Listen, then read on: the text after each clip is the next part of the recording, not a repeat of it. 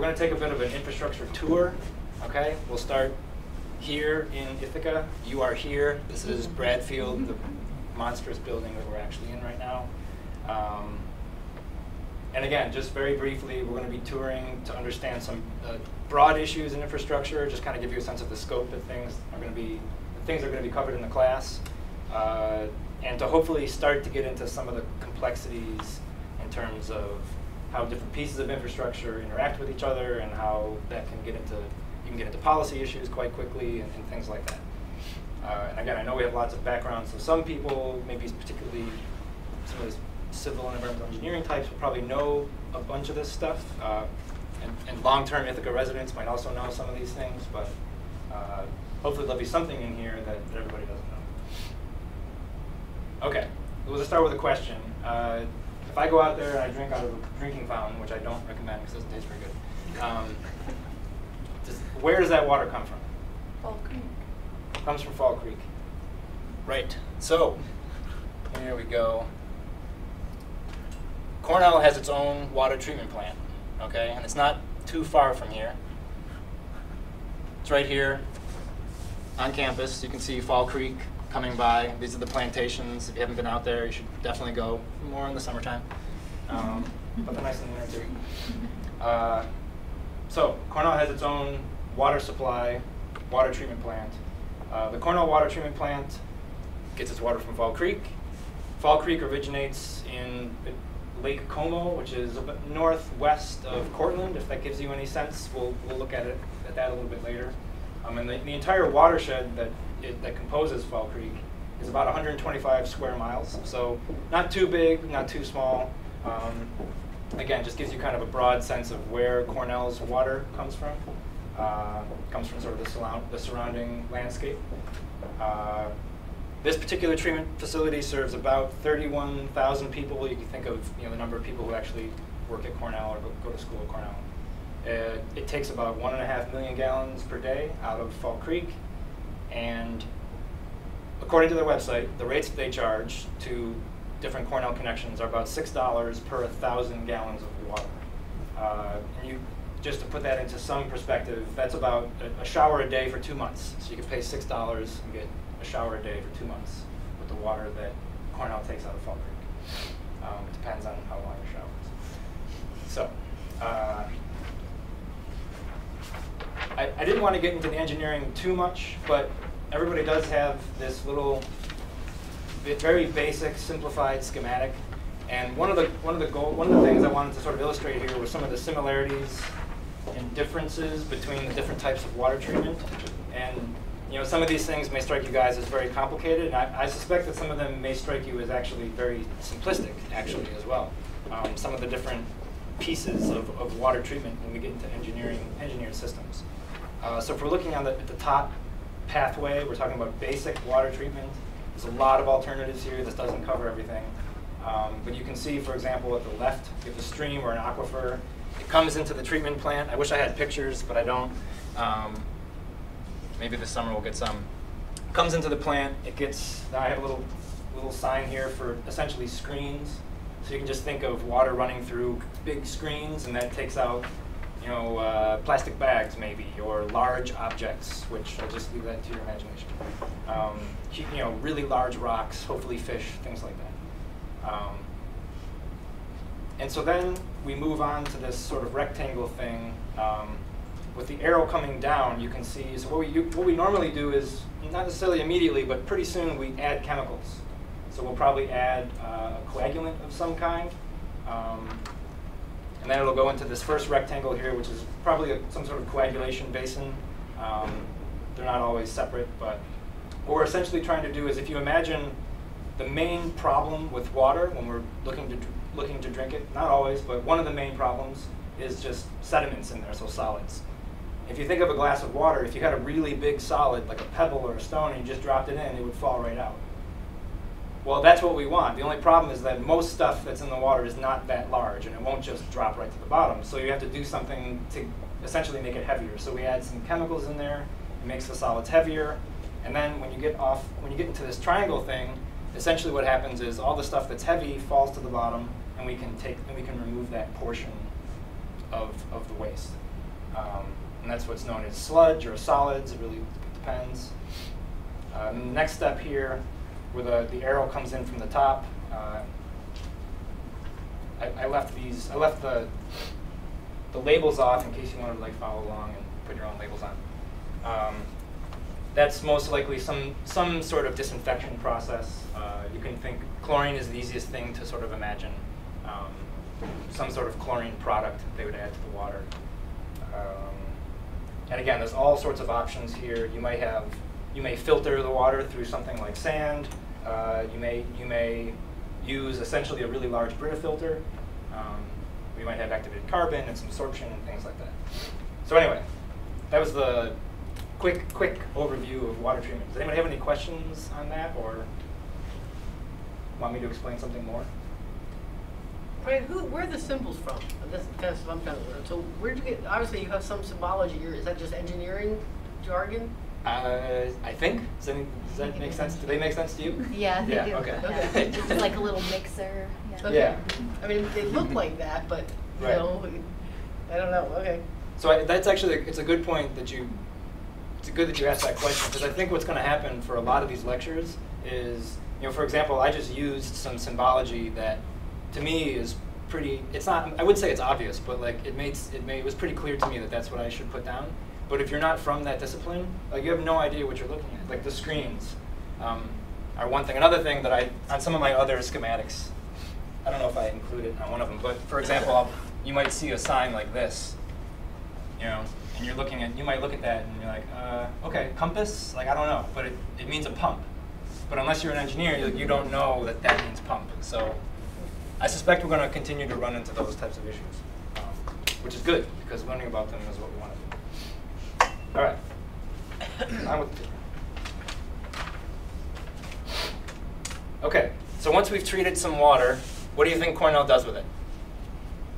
Oh, you can look on the thing here. Okay, I give it away. They store it.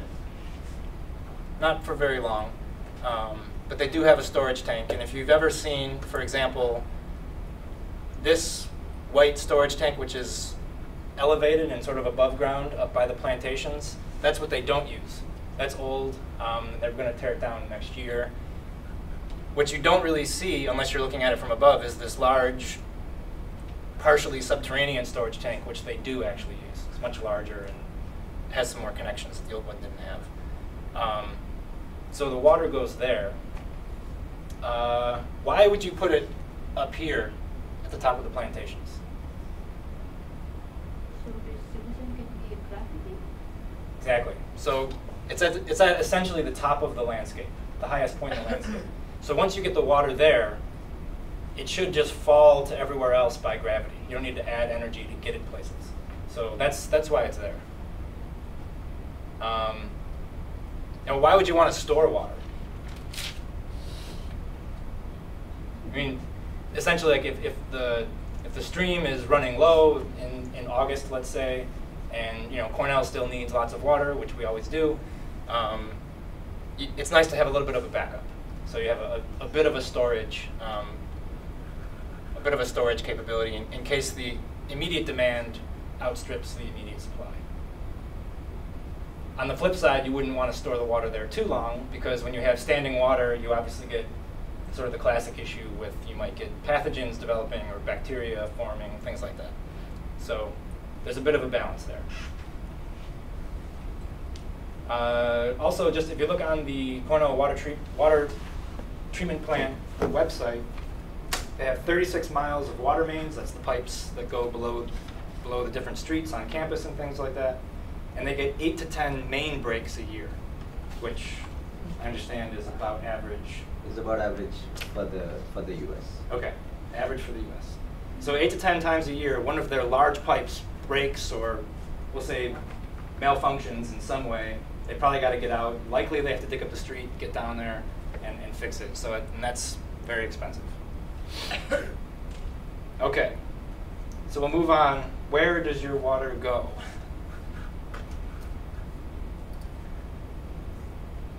So right, once the water that you didn't drink on the drinking fountain, it goes down the drain.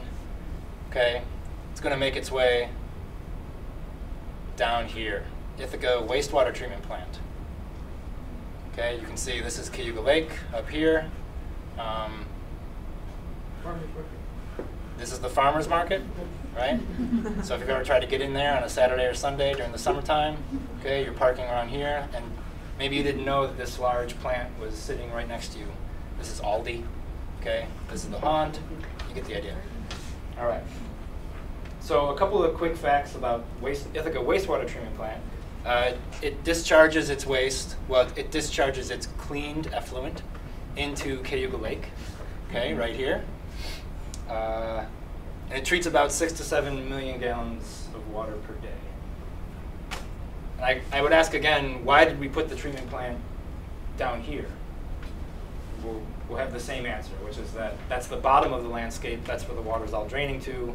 So, you know, you want to put your water supply as high as possible and your wastewater treatment as low as possible. Did you have a question? No. You said the outfall was right there where your mouse is, or is it Oh no, farther out? it's out here. It's out here, but Oh, okay. it's not way out there though. Really? I forgot exactly where. I think it might go out to the end of the pier. So not in the inlet. I don't think it goes into the inlet. Good question. No, yeah, because there's a little tower there that says your speedies permit. At the end of the pier. Yeah, I thought it was in the inlet. Well, Yeah. anyway, it's close by. Okay, we'll go through. I don't want to dwell too much on the schematics here, but you have the basic wastewater schematic, and you can fill it in. Now that you know what the boxes and triangles mean, you get a sense of what's happening. And this time we actually have some pictures. So the first thing that's going to happen when it comes into the wastewater treatment plant is it's going to go, and again, you're going to take some of the solids out. So some of the solids in waste are already heavy enough. If you just give them a little bit of time, they will settle down to the bottom. We don't need to worry about what they are, but you can imagine. And that settles down to the bottom, some of that waste, and you can remove it. And so this is primary.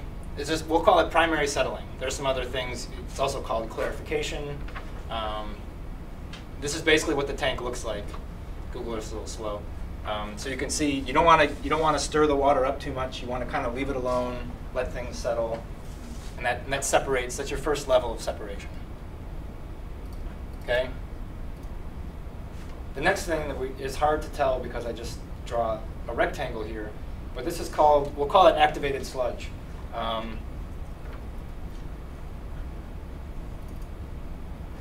So essentially what's happening is you've got a bunch of bacteria, good bacteria really, which are also associated with the waste that comes into the plant.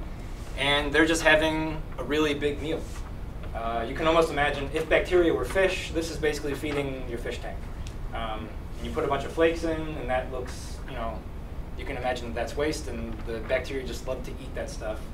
And essentially what you're doing is you're converting nutrients, waste material, into bacteria because the bacteria are growing off of that.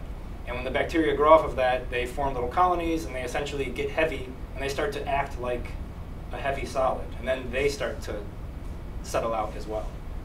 Okay? So we won't show more parts of the plant, but you can see, for example, here, the arrow coming in from the bottom might be something like oxygen, because you have to keep the bugs happy. They need oxygen to live, just like we do. Not all of them. That gets complicated. That's a whole course. And you want to actually keep some of those biosolids in the plant, because it's actually good bacteria. You want them to grow and thrive. And so you have a bit of a recycle loop, and that's what that arrow going around is for. Okay. And then there's probably some form of disinfection, just like you might have up in the water treatment part. There might be more specialized treatment removal for things like nitrate or phosphorus, things like that. And then it'll go off into your stream or aquifer, in this case, Cayuga Lake. So here you can see the activated sludge tank, lots of bubbles because we're feeding in air or oxygen. I think they use air down at in the Ithaca plant. So that gives you a sense of what it really looks like. Brian? Yes. So I don't know if this will get talked about later at all, but what's like secondary versus like Yeah, that's what I was tertiary? going to. Tertiary secondary is essentially activated sludge. primary is when you just do the first, you just let it settle, basically. This is secondary. Tertiary is if you throw on another step. Maybe it could be anaerobic, something or other. It could be a nitrogen removal, something a little bit more specialized. Yes. For the primary settling, like you said that they don't want to obviously disturb the water. Right. So do they just like have a holding tank and then they like take in batches of water and let it sit and then just like move it on, or are they continuously feeding water in? There's all sorts of configurations, but I'd say the most common would be either, now, I guess these are old clarifiers that they don't use anymore. The most common one would be either these long tanks where they feed it in on one end and they just slowly let it, they continuously feed it in but at a very low rate. Or the other way of doing it is sort of feeding it in through the center of a circle and then letting that like slowly flow outward. And then it goes over some ledges and it falls. So those are the two basic ways. So if you ever see circles, big circles or long rectangles, that's probably what's happening. So that's 6 million gallons a day coming into that tank. It sits there, and so it has to be out of there the next day for the next 6 million gallons, unless the tank's really big. Yeah, it's all continuously moving all the time. So you do sometimes have what's called a sequencing batch reactor, for example, where you might fill up one thing and then it sits maybe for a little while and then you decant. But a lot of plants are this sort of continuous flow design where it would come through, and then really like the size of your pipes and the size of the tank is what dictates how Right. fast you can move things through. And your biology, like if your bugs start to get unhappy, things don't work right. So. Yeah, and I was going to say, even though Cornell is only kind of withdrawing 1.3 million gallons a day, right, and treating that water, but so they have their own water treatment plant, but they're sharing the. You're skipping ahead. Oh. Yeah, skipping ahead. Okay, sorry. In case Good, great everyone- point. The 6 million. Yeah. So anyway, if you look on Blackboard, there's a series of YouTube videos from one of the operators at the plant who actually describes exactly how this treatment facility works. He does a great job. So if you want to go access those videos, they're short and he keeps it light and stuff like that. So it's good. I would recommend checking it out. Okay. Moving on. Primary settling. We got it. Activated sludge. Done. Right. Let's just take a look at the pumps, just to give you a real quick sense. So when we talk about infrastructure, like sure, there's this stuff that you can see, but there's almost always a thing you can't see. And that's one of the things about water infrastructure that's not necessarily the case with things like roads and bridges, where you can always visualize what's going on. So below this whole facility is essentially this underground network of pumps, because you got to keep the water moving when you're in the plant. Sure, it gets there by gravity, but once it's there, you got to move it around. And all these pumps are expensive, and things can go wrong. They take maintenance, and somebody's got to pay for all that. And that's us, usually. Okay. So next question: why is the MGDs being treated by the treatment plant so much higher than what Cornell is actually taking out of Fall Creek? Okay, and right. So the answer really is that because this sewage treatment plant is taking in a lot more wastewater than just what comes from Cornell. So there's multiple systems that feed into that facility. For example, the city of Ithaca. So if you live down, how many people live downtown? All right. You drink water from 6 Mile Creek. Okay, and the facility is here. So here you can see 6 Mile Creek. All right, there's a bit of a reservoir-looking thing there where they're taking their water from. They have a similar facility to Cornell. 6 Mile Creek is 46 square miles in terms of its watershed, so it's much smaller.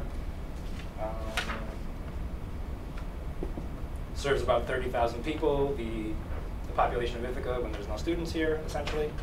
And it takes about 2.6 million gallons per day out of 6 Mile Creek, but it only delivers about 1.6 million gallons to the people of Ithaca. And that's because it actually loses 1 million gallons a day through its distribution and piping networks. So they treat the water, they take it out of 6 Mile Creek, they treat it, and before it gets to your house, 1 million gallons every single day goes somewhere. So what you can imagine is that the pipes underneath the city are very old. Some of them may be new, but a lot of them are very old. Sometimes they're even made out of wood. I'm not sure if Ithaca has any wood distribution pipes anymore, but they would have had in the past. And you get leaks, and that's where all the water goes. Okay, so I'll try and move it along. Okay, any questions on any of this stuff so far? Yeah. I'm curious about the part inside the wastewater plant. What is this for? So the pumps in the plant are really for, I'm trying to think exactly where, these ones were probably taken underneath the activated sludge basin. So these might be aeration pumps, actually feeding the air into the activated sludge tank. And they'll be running essentially continuously. So all those bubbles that you saw require pumps like that to move them in. Okay. But you may also get, you may also have pumps like this if you need to, if you're not using gravity always at your plant. Particularly when the water first comes in, you usually pump the water up to the top of the plant. Much the same way as Cornell will pump the water to the top of the hill. They'll do that same thing within the plant itself, and that'll require big pumps. Because I ever heard that Cornell also take the water from the Cayuga Lake to make a pool or something at Cornell? Right. And we're probably not going to talk about that, but oh, there it goes. Well, here. I'll skip ahead a little bit, because what you're seeing right here is actually another wastewater treatment plant in this same very small area. This is used by Cayuga Heights. So if you live up in Cayuga Heights, this is where your wastewater goes. But if you go just right in this nondescript, unadvertised building that Cornell maintains, this is the Cornell Lake Source Cooling building right here. And if you go inside this building, it's basically a bunch of really enormous pumps and heat exchangers. So what they're doing is they're taking the water out of the lower portion of, I'll draw really fast. Here's the lake. That's engineering for surface. Right? And Cornell will take the water out of the bottom of the lake, which is really cold, and they'll pump it up. Well, not necessarily, they don't necessarily pump the water up, but they get a heat exchange loop going to cool off Cornell buildings, especially during the summertime, but all year round, really. And they pump it back up. They pump it back into the lake closer to the surface than it was, where the water is naturally a higher temperature. So, and that building, that white building right there, has all the pumps needed to keep this loop going. So, but yeah, that's just another thing that's thrown into the system that we're not going to really cover today, other than that. So, really fast, Bolton Point also is an additional water supply. They get their water from Cayuga Lake. So if you remember, Ithaca Wastewater Treatment Plant discharges its waste into Cayuga Lake. Bolton Point takes its water out of Cayuga Lake. It's happening all the time, everywhere. No water is pure, unless you're like on the very top of a mountain somewhere. Otherwise, it's been used by something or somebody. Okay, and we'll finish off here with the Cayuga Heights Wastewater Treatment Plant. The whole idea being that there's a lot of stuff going on, even right here in Ithaca. Multiple facilities, things you maybe didn't know what they were, all happening all at the same time. So again, it's a bit of a complicated system. You've got these different municipalities. The one thing I was going to say about the Bolton Point treatment facility is they actually serve 5 different municipalities, each of which could charge their own rates if they want to. So you may be getting the same water from the same place, paying something different. I'm not saying that they all charge different rates, but they could. Some of them do. Okay, so this is just the Ithaca area. one of the things I wanted to do was now focus on a particular watershed. So if we go back to where Cornell got its water from Fall Creek, and if you remember, it was about 125 square miles. So it's not this entire area, but, well, I drew a really bad picture of what the Fall Creek watershed is. And it looks kind of like this. Afterwards, I realized it looked like Great Britain. But this is basically what it looks like. So if all the water that Cornell takes out of Fall Creek, anything that, if rain falls in any of this polygon, it all makes its way into Fall Creek and eventually flows past campus here. So that's the concept of a watershed. And essentially, the very basic idea I want to get across is that anything that happens within this polygon can impact the water quality and water quantity that we see when it goes right by campus here. So everything that happens inside this polygon is important for this watershed. It doesn't mean including groundwater as well? Groundwater doesn't always follow the exact area of the surface water like this, but it's usually pretty close. Some geology and your BE folks. I took Todd's class. I remember him saying that. So that's what Todd Walter said. Okay. And then just to kind of drive that point home in terms of things happening inside this polygon that might also impact water quality, is upstream of Cornell, you've also got two other sewage treatment facilities that discharge into Fall Creek. And you can see them here. That's the Freeville facility and the Dryden facility. And you'll see if I use the word POTW, it means publicly owned treatment works. You can just think of it as like a sewage plant, or there's like 10 different acronyms. They all mean the same thing. We'll try and stick with POTW. But if you see something that you don't know, just ask and we'll clarify. Okay. And so again, this is another example of sewage treatment facilities discharging upstream of somebody else who's actually taking water for their water supply, like Cornell. This is not necessarily a bad thing. It's happening all the time everywhere. It just means you need to be careful. You obviously wouldn't want to have those two pipes like right next to each other. That could be, you'd want to put some safety factors in there. But this does happen quite a bit. Okay, and again, this is just to illustrate how different water quality issues can be linked. You have wastewater treatment linked with water supply and vice versa. Throughout the watershed. The other thing I wanted to point out here is you can see, these are county borders. So a watershed doesn't really pay attention to where, whose land it is. You can imagine that, if this was an international border, for example, that there might be policy issues about whose water that is.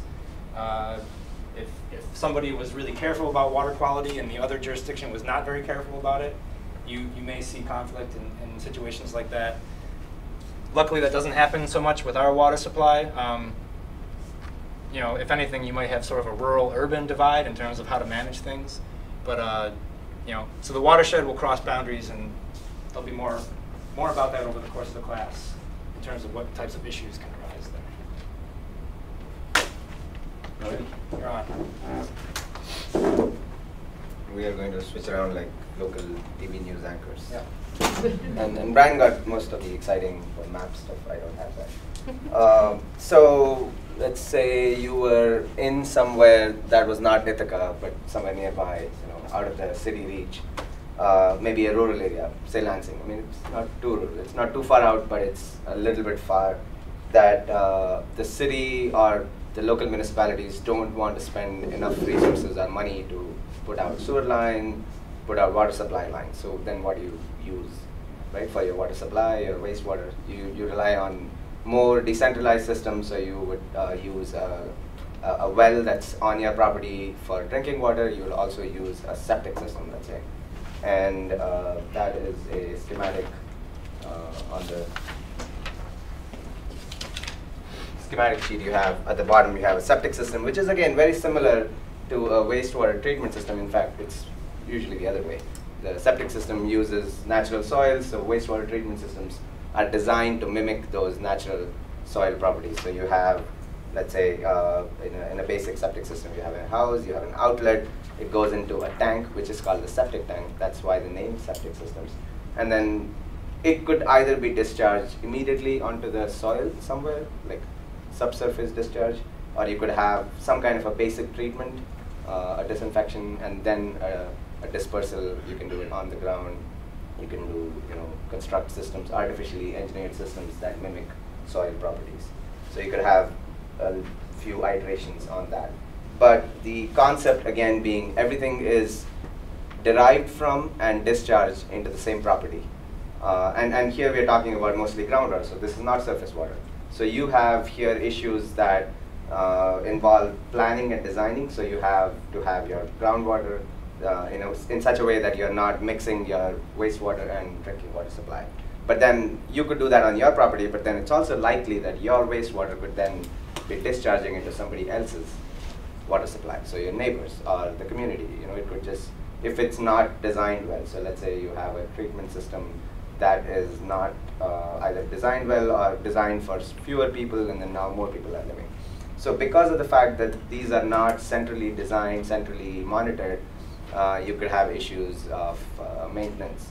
Who does the maintenance? The homeowners are responsible, and nobody can always keep an eye on them. So there you get into issues of public safety, public health, where the county or the city or the town would have some rules, and then it would have to make sure somebody's following them. Enforcement of the rules. So you're now getting to issues of beyond just basic hydrology or science. So now you get into non-science stuff, and that's kind of critical when you're talking about issues like that. And you want to switch back, and then we sort of keep doing this a little bit before we run out of time. Yeah. Sorry for all the switching, but.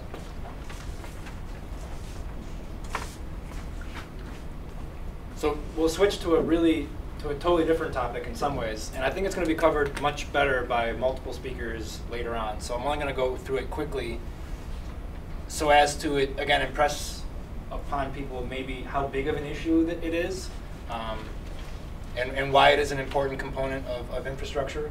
So I'll be talking about essentially what happens when it rains. So stormwater management is really a critical component to infrastructure. A lot of municipalities, so for example, Ithaca has a whole separate sewer system for sanitary sewage, which is basically what goes down the toilet, or when you're done with your shower. All that goes through one set of pipes. But when it rains out, that all falls into a totally separate set of pipes, and it gets managed differently. It goes to a different place. It does not go to the sewage treatment plant, because you can imagine that the volume of water that might fall in like a really heavy rainstorm in the summertime especially is really so much water compared to just, even if everybody in town flushed the toilets at the same time, like first commercial of the Super Bowl,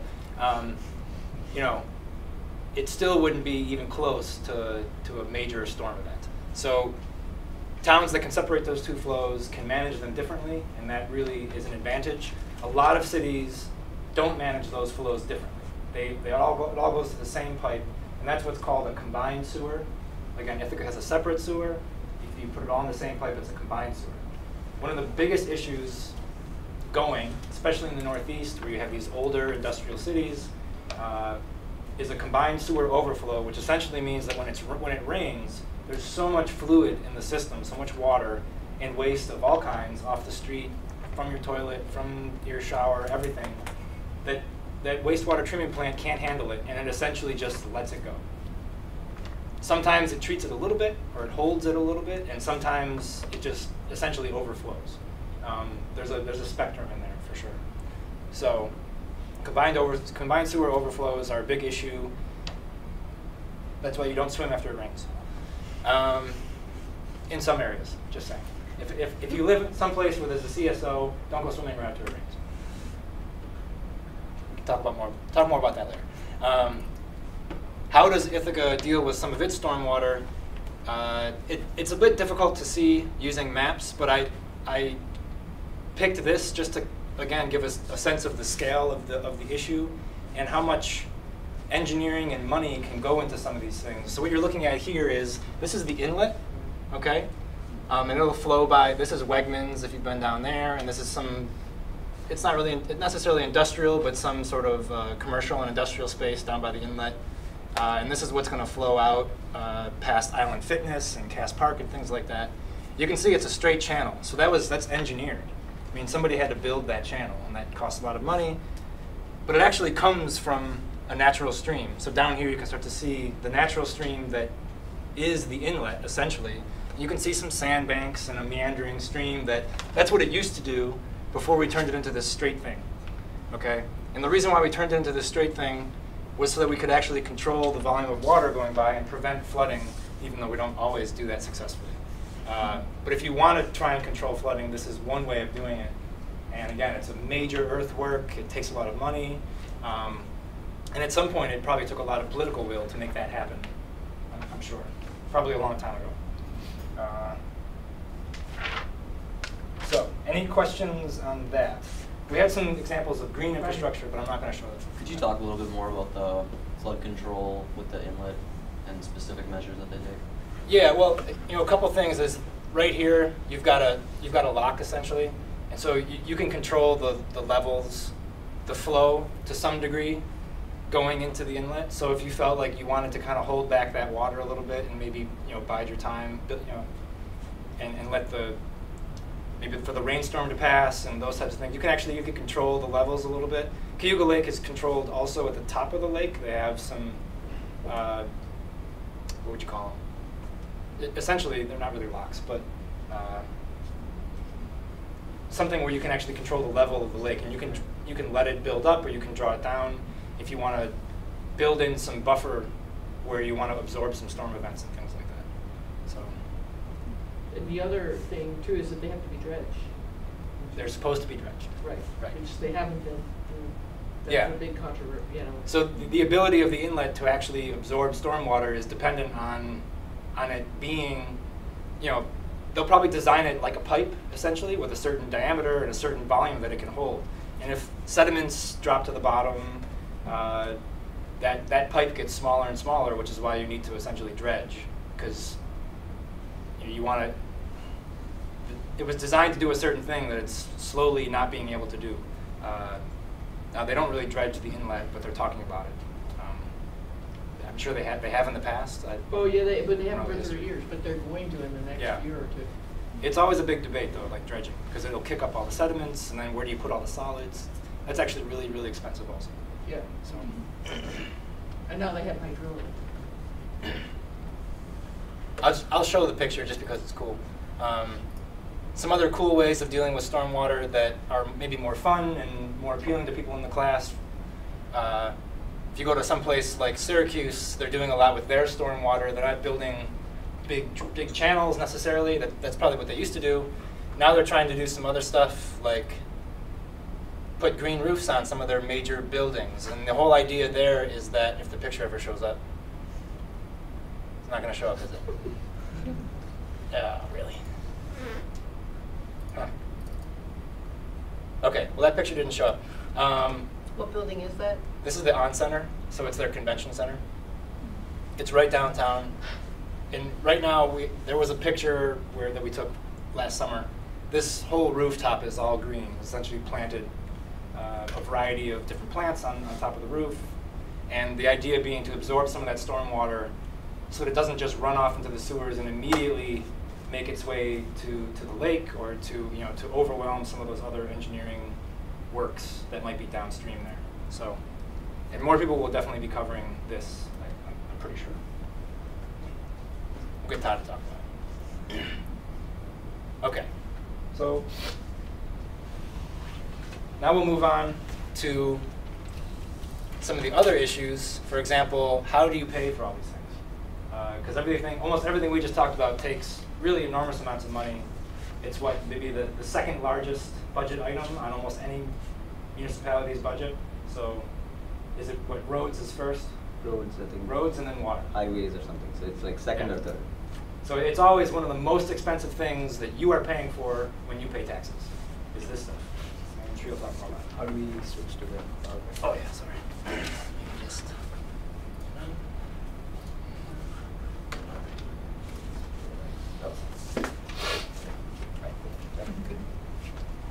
I'm not immediately going to talk about it. But actually, I did remember you talked about flushing toilets at the same time. There was a town or city in England that recently tried to do that because they had so much fat accumulated in their pipes that they requested all their citizens to flush it the same. I don't know if it actually was successful, but they tried doing that. So there is some meaning in that. Okay, so how do we pay for this? So this is where you start to move from science and engineering to looking at policy stuff, how the public reacts to it, what kind of issues come up, and different communities acting against each other, sometimes harming their own self-interest. In fact, a lot of times. So the predominant ways we fund this is taxes and fees. So those are two basic ways, and there are differences in what counts as a tax and what actually counts as a fee.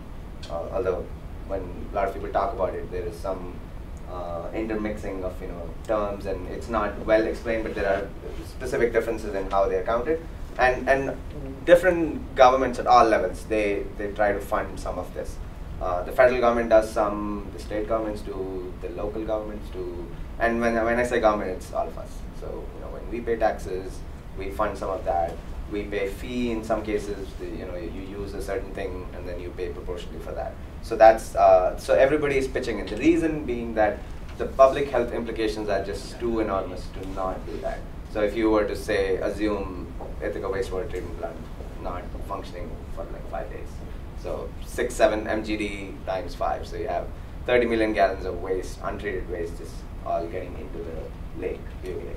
So the implications of talking about swimming, and so if you are in contact with that water, you could get affected, and that could be taken up by boiling point. So that sort of gets moved. That same waste stream moves along. So it could have a much bigger implication just due to this failure at one point. So because of that, at every level, the government sort of steps in. They have programs, they have funds dedicated, but it's probably not enough in terms of meeting the demands that we have. And when I talk about taxes, I also mentioned there is something called fees. So you have users paying a certain fee. So depending on the quantity consumed. So if you have, so this is an example of the city of Ithaca water bill, courtesy Brian. So you have, I was just going to point out maybe this one thing. So there are a lot of details in there, and there's a lot of details that are not in there. So it's actually fairly simplistic. It gives a meter reading here. So 117 was the previous reading. 124 is the current. So the difference of that is 7 units, and 1 unit is typically 100 cubic feet. It's about 750 gallons. It's an odd way of measuring. So that's why it says 7. Now it says 700. So there it says 700. So it's basically 700 cubic feet for 3 months, and there is a certain amount that is set. And that amount again consists of a fixed fee and a variable fee. So you have a fixed fee because you need to make sure that the city is able to cover the cost of maintaining the pipes, fixing those pumps, supplying disinfection. Those are all sort of fixed costs that have to be there in some way. And then the variable cost is now based on how much you consume. So if you consume 7 units or 700 units, there is a certain cost. If you do 800, it's going to go up. And that's just to make sure that people who consume more are also paying somewhat proportionally more. The sewer bill, if you notice, the units consumed is the same. And that's not because they were measuring both water and sewer, but that's just an assumption that they made, that the sewer is going to be the same as water.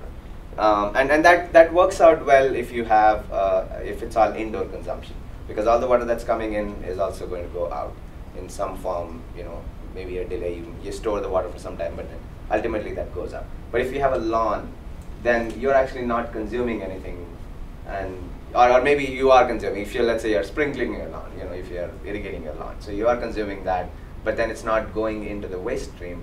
It's just getting absorbed, or it's just getting into a channel that's nearby, but it's not getting into the wastewater stream, but you're still getting billed for it. So there are issues with that. And there are a lot of studies that deal with how do we make sure that the rates are reflective of the water supply and the demand in a certain season. Especially in summer, this becomes critical.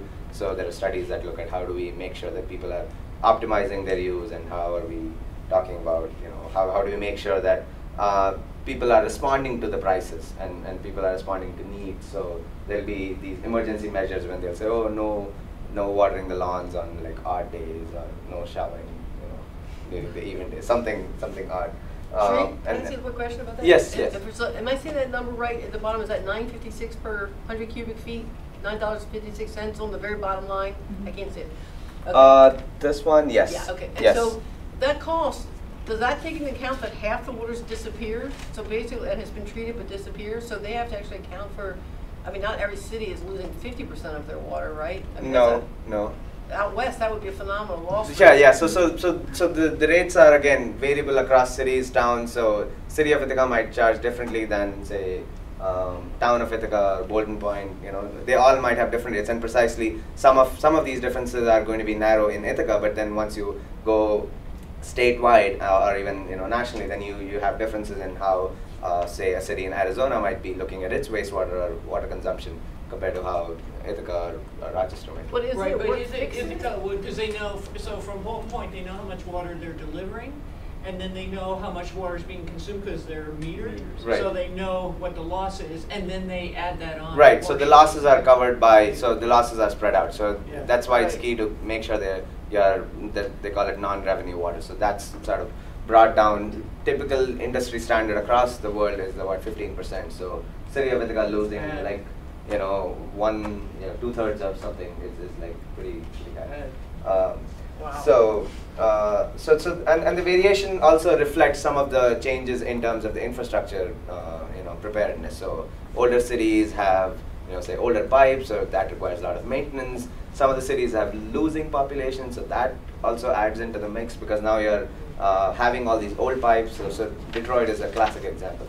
They have a big city, they have a lot of infrastructure, but the core of the city has declined so much that there are only about 700,000 people, where there used to be about 2.5 million or 3 million people. So you have the infrastructure that's built for those people. It has to be maintained in some way, but you have only a fewer people, like 1/3 of that. So the costs are now, disproportionately shared by all of those people. So that's an issue. The utilities can set their own rates. So nobody, no state government or the federal government sets a standard. So utilities set their own rates. Most utilities in the US are public. So they are controlled by the local municipality. It's either a appointed board or it's in some kind of elected board in some cases. If it's appointed, it's running under the mayor or the city manager's control. So you can expect some politics out there because of the fact that it is publicly accountable to the local residents.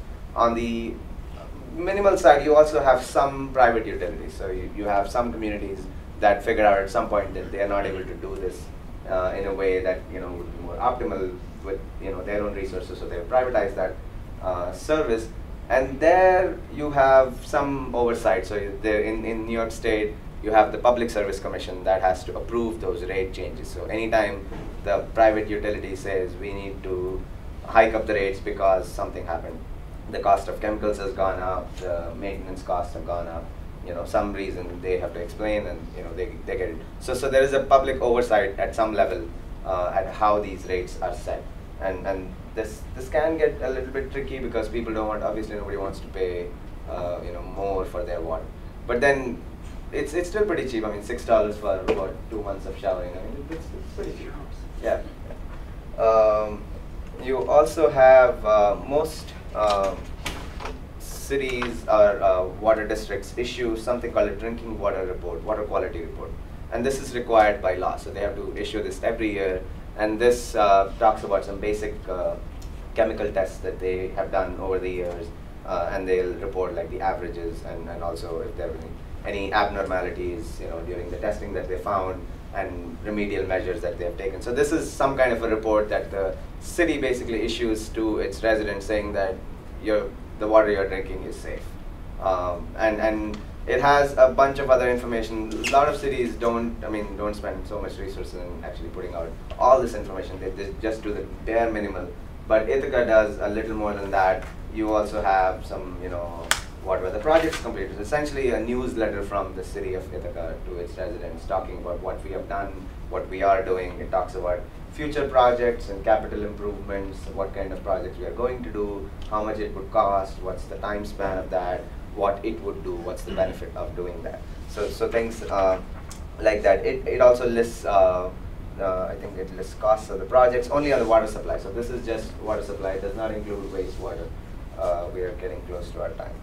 So I think we will sort of move along to the next topic, and that is some broader implications of just water issues and how it all started, maybe. And do you have any sense of, like, legislatively, what's sort of the focal point of, you know, all the water issues that we're talking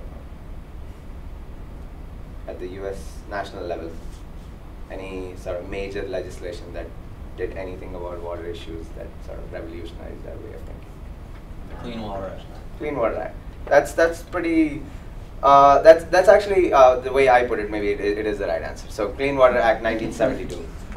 But that was not the first attempt, and it is not the last attempt, definitely. So do you also remember the president who signed the bill? Nixon. Partially true. He actually did not sign the bill. Oh yeah. So Clean Water Act again, and again it's a unofficial moniker. Clean Water Act is not the official name of the law. So this actually came. So I'm just going to run through a brief, just to tell you that Clean Water Act is not the starting point. There were a lot of initiatives before that began. So one of them was called the Rivers and Harbors Appropriations Act. Obviously, around this time, 1899, navigation was a big issue. Shipping was a big industry. So there was an issue of what happens to the waste in the sea, in you know, the sea coastlines, and what are the ships doing. So this law was meant to sort of curtail pollution coming from these big containers and barges and things like that. Obviously, it was not very successful. There were a lot of issues. The federal government at that point, and as it continues even now, to think that states should be given the rights to control water pollution. So they came up with the Federal Water Pollution Control Act in 1948, and that also went through the same process. So it gave a lot of authority to the states, and the key difference that came, actually they went through a bunch of revisions. They had 6 revisions in the 20 years, so you know they kept the same name basically, but then kept renewing the act and adding amendments and making some changes, cosmetic changes. But finally, what actually happened was, I mean, you probably know about the fire in Cuyahoga River and all that, so maybe I'll not go through that. But the key difference between this act that happened in 1972 versus Yeah, the river caught on Not fire. everybody. I don't. Okay, I'm not. Yeah. The river caught on fire. Okay. In Ohio. which had happened before several times, but this time somebody snapped a photo. That's all. So there was a reporter who actually took a photo, and then so that basically became a big news. And that prompted a lot of the legislators to get together and start working on this. And the key difference between that 72 Act and the previous, the revisions that happened was that it changed the enforcement standard. So before 1972, the enforcement standard was on the stream itself. So every law basically said that we have to make sure that, say, the Chesapeake Bay or the Cuyahoga Lake has to meet a certain standard.